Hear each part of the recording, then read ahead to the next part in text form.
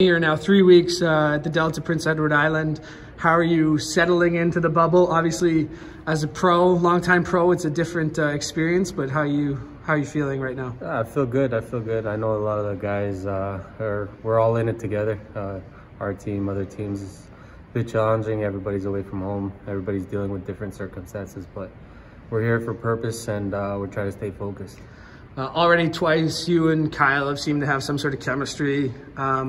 Very similar looking plays to score those 2 goals over those 2 games. What is it between you and him with that chemistry? Did you guys kind of expect to have that, or has it just been nice to find? I mean, it's definitely nice to find. We had hoped that we would have something going on when I first came, and you know, we've gotten some moments. Hopefully we can keep that going and have some more moments throughout the games.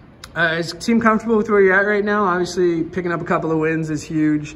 When you look at the rest of the table, you know, there are teams that are getting a lot of draws.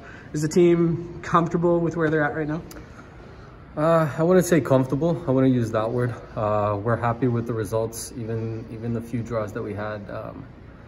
It was us doing it to ourselves. That's what we tell ourselves, and you know, we try to push every day and train every day as hard as we can to not make those mistakes and get more results out of our games.